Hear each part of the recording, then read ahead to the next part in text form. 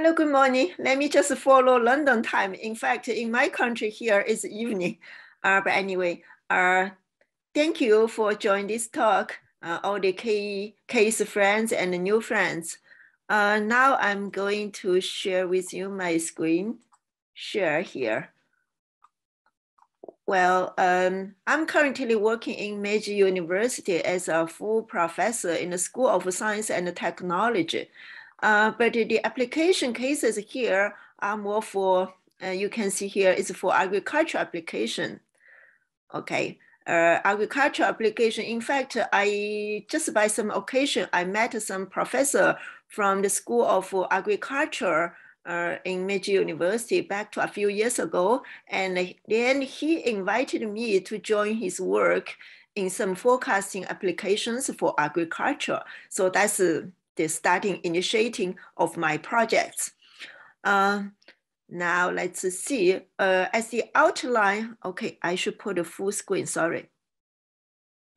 Okay, as for the outline, I want to briefly mention the idea from AI paradigm shifts and the challenges we are facing when we try to build any real world AI.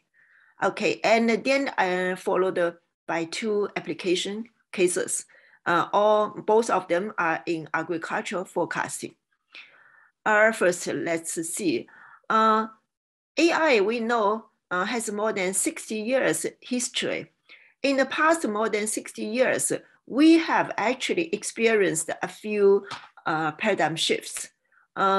Quickly, we want to see the very important ones here.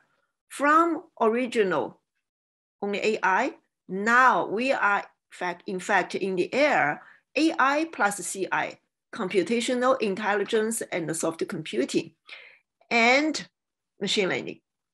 Okay, and in the very beginning and some until 1980s, AI, when people talking about AI, is mainly knowledge driven. And then later on, with the contribution of machine learning, people pay more attention on data-driven approaches. Now, I believe we are in the era for data plus knowledge-driven. Talking about the real-world AI, let's see. There are some challenges. From application domain, the factor set, basically feature set available, may not always be complete. So most of the time we face incomplete set of factors. And the relation among variables involves some uncertainty. And the third one is very much we are facing now is the cause effect with imprecise time delay. We know for many AI and machine learning applications, people may not involve time as some factor. So cause effect may not be very practical, very critical issue in most of the applications. However, in forecasting, typically agricultural forecasting, time is very important. And so cause effect is something we have to face all the time. And on the other side, for the problem understanding, we also face data labeling task. Right now, the data we are using, partly by our colleagues from agricultural school, manually done, and partly some data labeling done by my team member using some machine learning approaches. But for the time limit today, I'm not going to more details about the data labeling. Maybe we find another opportunity to have idea exchange for data labeling. But our possible strategy here we want to propose is data plus knowledge-driven modeling. Look at here. The key of success for real-world AI, CI machine learning system, we need powerful algorithms, models, convenient tools, plus quality data. It's not anyhow data, must be some quality data and reasonable modeling. So we have data, suppose they are good enough, and we have available algorithms, machine models, methods offered by recently developed machine learning and AI community, very thankfully. And so we decide which one we want to adopt or which of them we want to adopt. And given the data, and we need to decide which part of the data, what are the features we want to select to help our problem solving, to link, to achieve our target intelligent system. On the other hand, we also need very important support from our domain experts. For example, we are working for the agriculture applications, but I myself is not really an agriculture person. I'm not more on the knowledge engineering side. So I definitely need to get some knowledge and domain understanding with the support of our colleagues from agriculture domain. Then we need modeling. Modeling is something to connect available algorithms, tools, to connect the data we have, to connect the knowledge of the background we have, to come out a design for the system. And if we use machine learning, we may have some trained model eventually after we choose some appropriate modeling. This can be a target intelligent system with a trained machine learning model together with some other intelligent components together as our output result from the development. So now I'm going to see our specific application cases. The first case is frost forecast.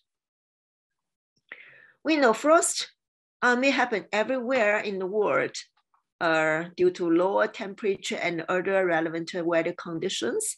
More often happens in earlier fall or later spring, and cause very huge crop damage. You can see the pictures are from everywhere, from European countries, from tropical area, the Asian country. Well, in Japan, this is some picture we took from our Ikuta campus, okay, in Meiji University. You can see the damage caused to the plants. And for Japan, there are some data for fruits, tea, vegetables in the year 2013. And more recently, just last year, last spring, you see the damage on the fruits only from the province of Fukushima. And also in France, you can see some data here. Some people say global warming may help reduce the frost happening. It's not really true. In fact, the global warming may even increase the damage of frost. Well, people, of course, will do some action for the frost protection using some protection measures like a fan, sprinklers, and combustion methods, etc. In the older days, those measures, those actions basically taken by human operation. So in that case, need some medium to long-term forecasting, typically 1 or few days forecasting for action preparation. Nowadays, with automatic control through internet, IoT, we can connect the things, fans, etc., or the related sensors to the internet for some automatic control. In this case, human intervention is no longer a hard necessity. Well, at the same time, we want to have some final resolution of time. That means we need to know what specific time the frost may happen. Just in 1 day level, say may happen tomorrow. We know 1 day has 24 hours. That's far too sufficient for our control. So in this case, finer resolution and at a specific timing and also location can be more preferable. So major challenges we are facing are one is the data resolution. As we mentioned, we need a more specific time and also location for the frost happening. And also the other is the modeling. Modeling for forecast of future frost event, not just at this moment. If at this moment, people can actually see if frost happened there, we can see there. So we need something more in the future, how to estimate future readings of those factors. It is not possible using sensor. Okay, on the other side, we also have some practical concerns. When frost protection is taken, we know frost ending time is less concerned. And in fact, when we take frost protection action, it may more or less affect our data collection by sensor equipment. But there are some practical concerns and issues. Probably I would choose to not talk too much details in today's talk. Well, talking about the data availability, Professor Noborio's research group in the School of Agriculture in my university collected sensor data of relevant environmental factors for frost. At our campus, is 1 minute level resolution, very fine, okay? And also later, more recently, they collected data at a vineyard in Hokkaido in Japan. It is at a 5 minute resolution. The same group also observed, except air temperature, which most of the weather station and some website forecast possible frost, also including some website provided in US by government agencies. They just purely based on air temperature, but actually they find except air temperature, frost has a correlation with other environmental factors, relative humidity, radiation, and wind speed. It has also been confirmed by later correlation analysis. So the other important things is that the impact of environmental factors to frost has some time delay. It's not immediately happening, but accumulate the impact with time delay. And the interesting thing is that this time delay is not possible to be precisely defined, say, exactly we have 2 hours delay. No, it is just imprecise or say fuzzy. So given the correlation association between frost and environmental factors up to some level, a predictive model can be trained by typical machine learning algorithms with historical data. We have air temperature, humidity, etc. at a time tau, and frost happening at the same time tau. In this case, since they happen simultaneously at the same time point, when we do modeling or training, we can just simply ignore the time. Okay. However, what we need is a frost at a time t in the future. So if we have the sensor data observation of all these environmental factors at the same time t, anytime t given, we can just use the trained model to come out to predicted result at a time t. However, currently we are at time t. We want to forecast some future frost event at a time t plus h. So the sensor data at t plus h in the future is not available. So what we should do? There are some relevant works for frost forecast by machine learning. Most of the relevant works, they would do the first step to make an estimate of minimal temperature in a future period, such as next day, current night, etc., and then to predict frost at a daily level in the future, next day, or etc. And then using data from weather station to do this estimate of temperature in the future. And then they later use some machine learning models like Bayesian classifier, KNN neural networks, and some logistic regression and other classification models, decision trees, etc.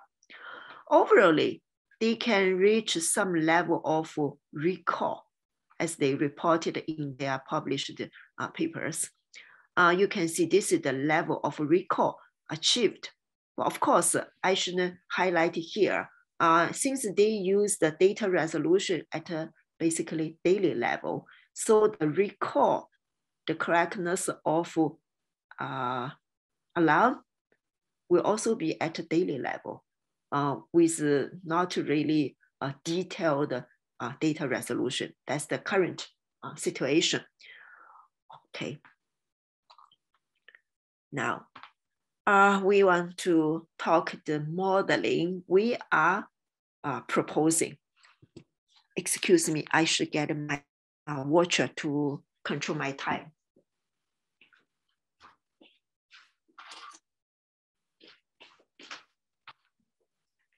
The first modeling method we propose is to obtaining future values of environment factor at time t plus h through time series forecasting.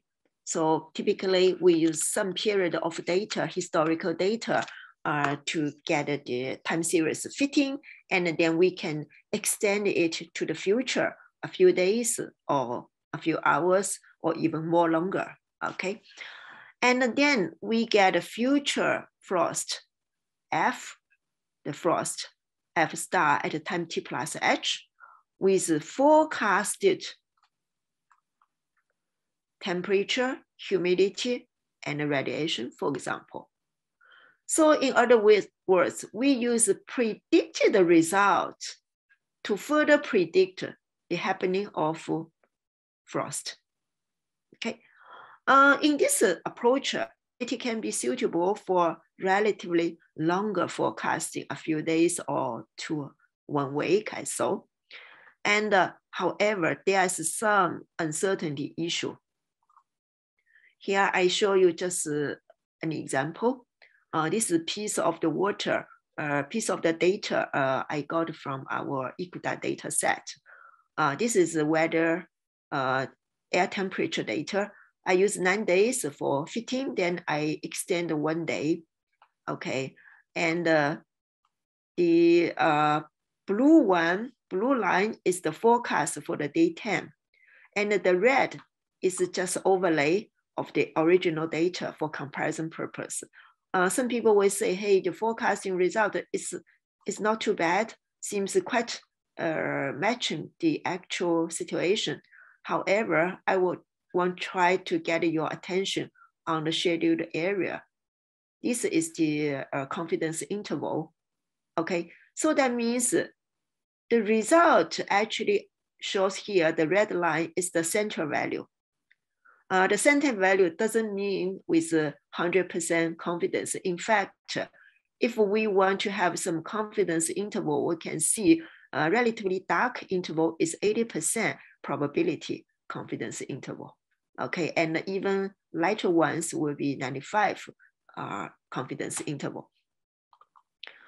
So talking about uncertainty, they are as extreme, there can be two kinds of uncertainties, so-called coconut uncertainty and subway uncertainty. Subway uncertainty is well behaved, will be easier for modeling and prediction. However, for coconut uncertainty, it's almost impossible to make a prediction. We assume weather conditions as climate uncertainty should be somehow between the two. So it is still possible for us through some appropriate modeling to reduce such uncertainty. So we come out the second modeling method. I want to introduce the concept of causal modeling. We know the occurrence of frost follows some physical process taking place in time, temperature, humidity, etc. They have impact to frost with a delay in the effect. So we want to capture some imprecise causal relation between the past observations of environmental factors until time t and future frost at time t plus h. So we try to build such a predictive model. In this case, we actually insert an explicit time delay in our modeling. So you can see for the input side, we have temperature, humidity, radiation, etc. until time t. But the output side is not at the same time, but in some time point in the future. Okay, of course, we know such a causal relation involves imprecision and uncertainty. So we take some moving averages of inputs, not just a single point. That's to cope with the imprecise delay. So we take some input granulation. And this model is more suitable for some short-term forecasts, such as a few hours. The reason is that when the time gets longer, such a causal relation becomes weak, and with more dynamics involved, will affect the performance, the accuracy. And assume we understand the modeling tool, the method two, the frost event is related to prior movement of environmental factors a few hours back. With this assumption, we now introduce another new concept we call alarm period. This alarm period is that prior to occurrence of frost by something we call relabeling. We relabeling the target variable. In this case, what we are trying to do is to reflect modeling idea through some relabeling of our target variable here.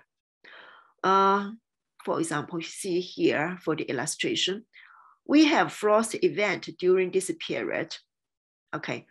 And then we extend to back a few hours. If we expect 2 hours alarm period, so then we will move back 2 hours. We set this, the red line, as our target. We call frost plus alarm period. So after relabeling, when we do train for a machine learning model, we use just a typical way as currently most of the machine learning algorithms doing. So in this case, we can tell since there's no time delay involved because we already done the relabeling. So the learning task can be similar, can be simpler than the modeling two method. And this, of course, this way is also suitable for short-term forecast.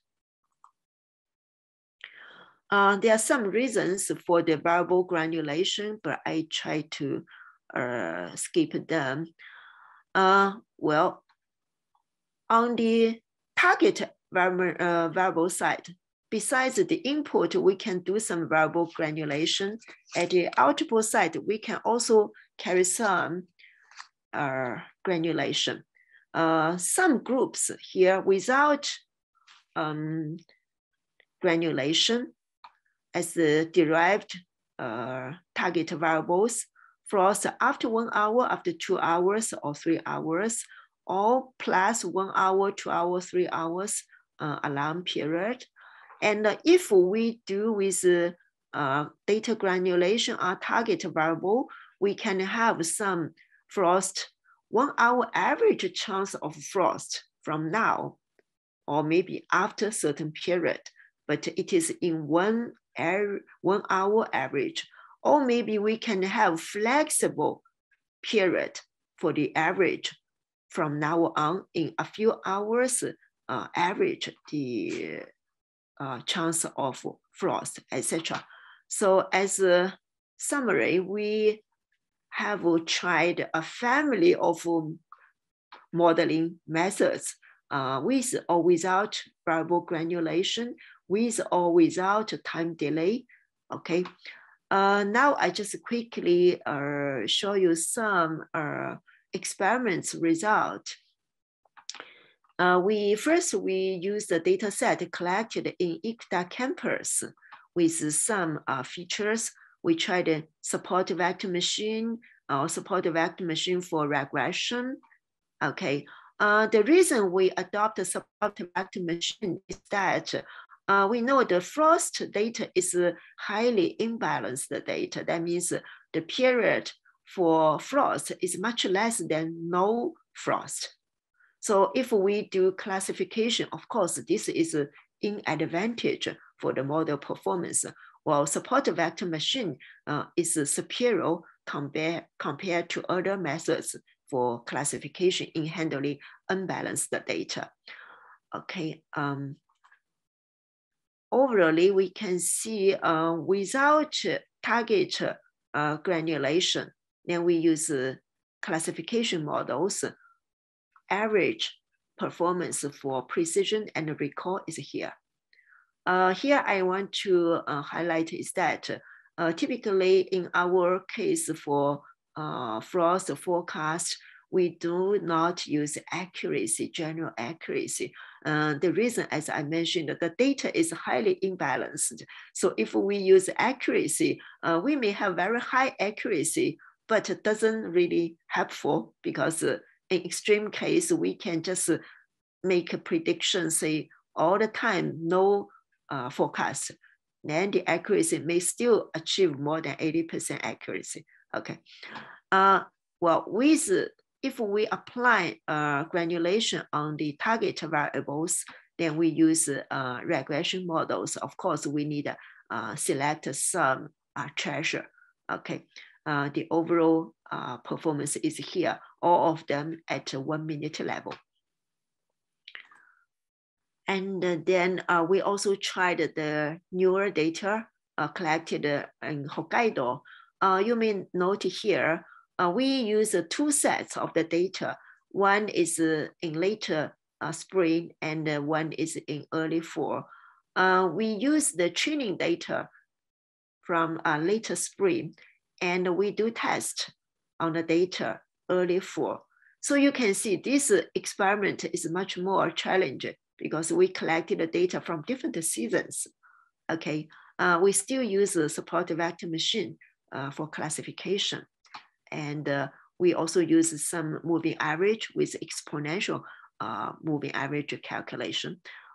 As the results here, recall all the results, all the models with recall rate very high. But on the other side, for precision, some is reasonable, some a bit poor. Okay, but earlier I mentioned, in fact, for frost forecast, for the protection purpose, frost beginning is always much more important. Once we started to take a protection action, the frost ending is less concerned, right? And some results here for your reference. Overall, we also set up a frost alarm system framework here. We put the sensor data, collected the real-time sensor data, and upload it to the cloud. And then through the API and our predictive model, download the data. Of course, not every minute. After a certain period, we obtain the data, we download the data. And download the data, then through the predictive model, we come out to the result to say after certain time, the frost will happen, etc. You can see this is the message actually sent to everyone's mobile phone, smartphone. I myself also, in this season, I received the alarm from time to time. Here you see some alarm, somehow just 40 minutes, 50 minutes. Seems the time is rather short. I want to highlight here is that we use the frost after 1 hour model here, okay? And due to the networking online, the cloud situation, we may not always get the latest data. So this is the situation. If the user, the farmer prefers some longer, a bit longer forecast period, we can change the model to be 2 hours or 3 hours, etc. Okay, so the notification can be set by, or maybe the other way can be sent by email, etc. Okay, there are some ongoing works. Okay, we recently also proposed ensemble modeling to further improve the performance, to combine multiple models with different time delay setting. So it's the combination, the performance can be improved. Now I'm going to talk the second application case is for greenhouse gas, GHG forecasting. This application shares some features, characteristics with frost forecasting, but can be even more difficult in terms of modeling. As a background, we know methane is CH4 is one of the greenhouse gases. It's about near 16% for the entire, all the greenhouse gases. However, in terms of the contribution to greenhouse effect, CH4, the methane, contributes quite a lot. You can see the situation. So as the current practice, how people try to reduce the rate of methane. As a current practice, practitioners, they will try to do water drainage from paddy field from time to time. But there's no standard regulation time. It's more like a need-based decision. When they look at some situation based on experience, they decided to say, hey, I need to do water drainage. But as we know, the rice need water. So the plants need water. So after a while, even they do water drainage, after a while, they need to add water again. So how should they decide a right timing for water drainage? That's some topic, some task given to us for the forecast of methane. So far until now, most of the relevant studies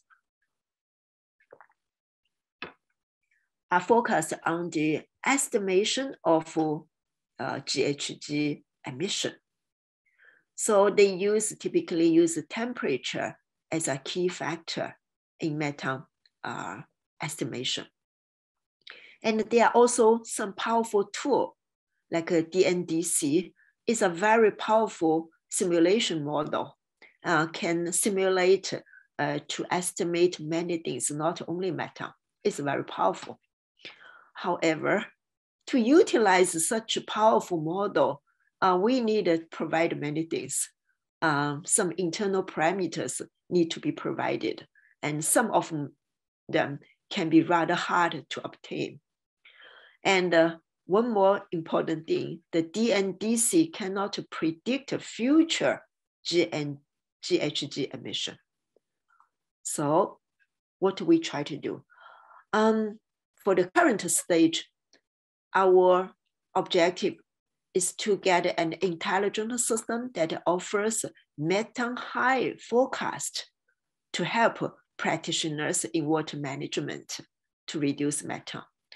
We choose not to specifically estimate the methane, but rather the time of methane high. In this case, the practitioners, they may set some level roughly for the methane high.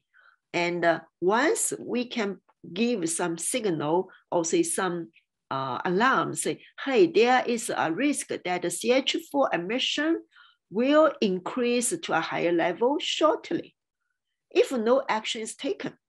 So this kind of alarm will be useful for them to make a decision and take some action. So the time of methane high can be more useful than specific estimate of methane at the current moment or some future point. With this target in mind, of course, the very first thing is the data collection. Right now, my colleagues from School of Agriculture are trying very hard to collect some data from the actual domain. This is from Tokyo University of Agriculture and Technology. However, the data collected needs a lot of task and more effort to make it ready to be used for machine learning. So at this moment, we have to start our experiment with some available data back to some years ago. This is the data set we use for our experiment at this stage. By the way, this project just started early last year with less 1 year time. Okay, so we choose here, I show you 3 factors. One is the sea actual flux, is a target methane, and the other is air temperature, and also soil water content, the 3 of them. From data analysis, we find some reasonable correlation between CH4 and temperature, both air temperature and soil temperature. However, we know soil temperature is related to some soil water content and some other situation. And also for the measure of soil content temperature, is very much related to the depth of sensor installation, the sensor setting. So it's less stable and less comparable. So we decided to use air temperature, plus air temperature and the soil temperature is highly correlated. Okay, however, unfortunately, we failed to find a clear correlation between CH4, methane, and the soil water content.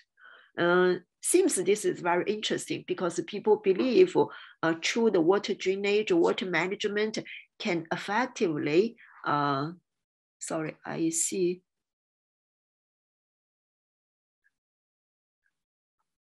Okay, let me try to answer later. I saw some chat.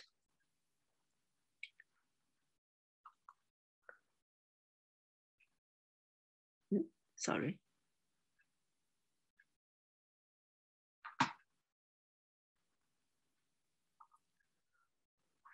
How to remove this, sorry.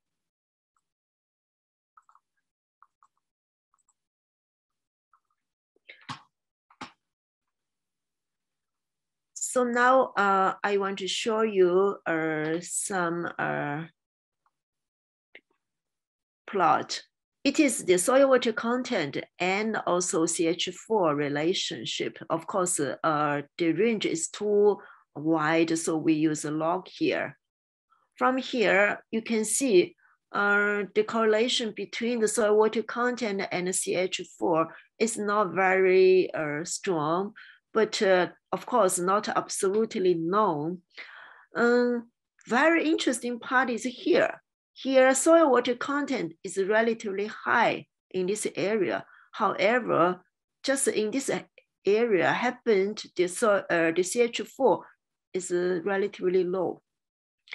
And we tried to consult our colleagues from the domain, and they gave some possible explanation. Is that the rice crop relies on water, so water drainage may be carried out for reducing methane, but very soon after that, water filling is needed. So this area may be indicating that the periods shortly after water filling. So when the methane still remains at some low level, because we know microbial, the bacterial microbial activity is not yet very highly active. Okay, so of course we need a further investigation. With such a situation, we see from the problem domain, we know the impact of environmental factors to the CH4 is of accumulated cause effect with time delay, but not precisely defined. So we know typically straightforward to use machine learning method is not suitable. So our strategy is using some combining human knowledge of the decision with analysis of measurement data. Is a hybrid approach. Look at here, how human experts from the domain make a judgment. First, they observe patterns. As human experts, they will look at the patterns of the recent trends of relevant factors, temperature, soil water content, etc. They look at the patterns. And then they make a judgment to say, hey, the CH4 may or may not increase shortly. Well, we want to highlight a few words here. Let's see. Recent trends. How long is the period? They look at 3 days or 1 week or 5 days data. There's no precise limitation, no precise definition. What does it mean shortly? Again, no precise definition. And overall judgment may not be clearly described in any mathematical model. So what to do? We ask the first question. When they say trends plays a very important role. So how to capture the trends of a factor? Now we take the air temperature time series data. We tried to do decomposition of time series. Here we note there are some periods, 2 periods of data missing. It's about near 1 week, here about 3 days data missing. So you can see the data set we get is not very excellent, somehow quite poor. Missing data periods, but we still try to see the overall trends. Then we also tried to do decomposition on the CH4. In fact, CH4 data is not really a typical time series data, because time series data means the past may somehow determine the future, but it's not a typical time series data. But we try to do decomposition as well. The purpose is that we try to find some relation patterns between the temperature, air temperature, and CH4. Something interesting, we find some patterns here. When air temperature trend goes up, and the CH4 trend somehow also goes up. Okay, and look at here.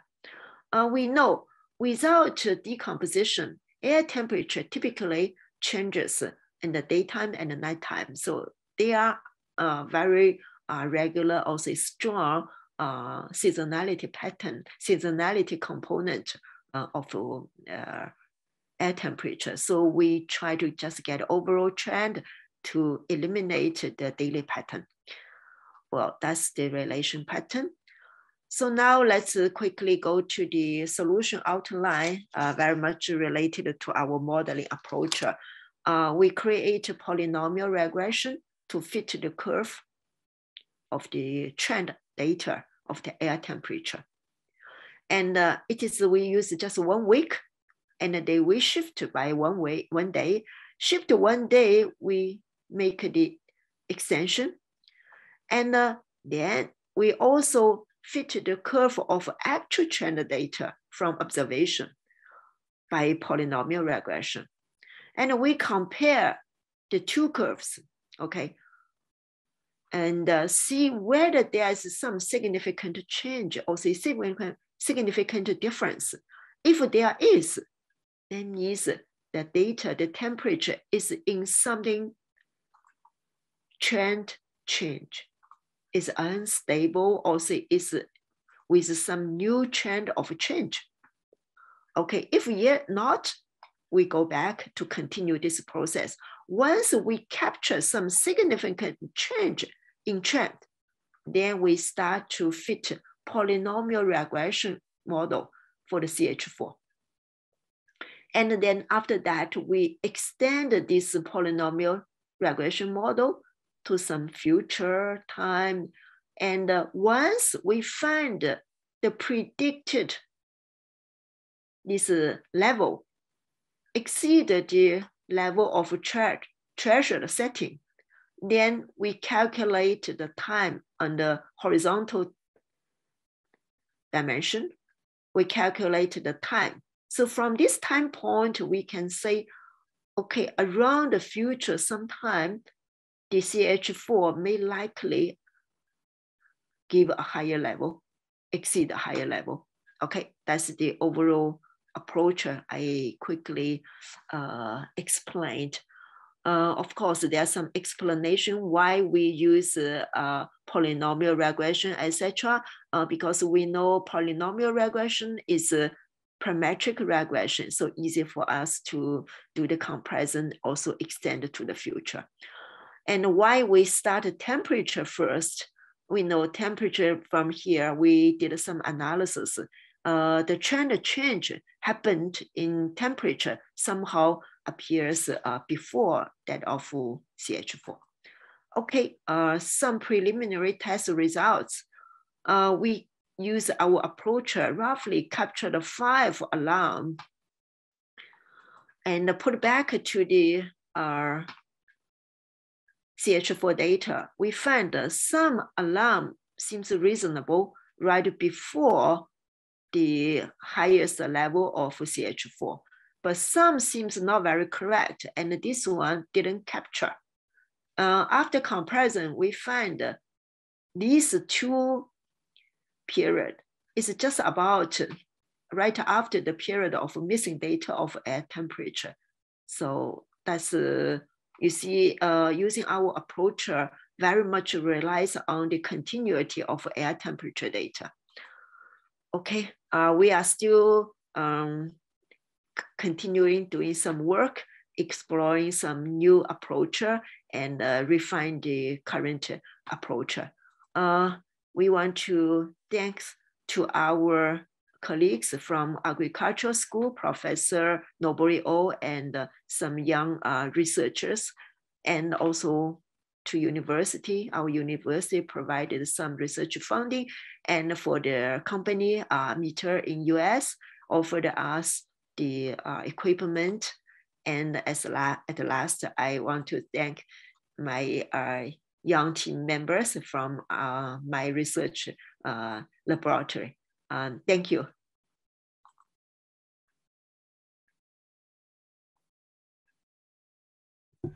Thank you very much for your very interesting talk.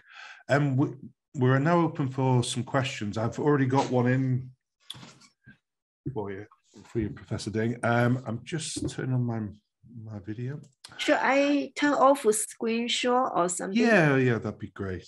Okay. We've got one from a Tom Herian. Dear Professor, thank you very much for a wonderful presentation of yours.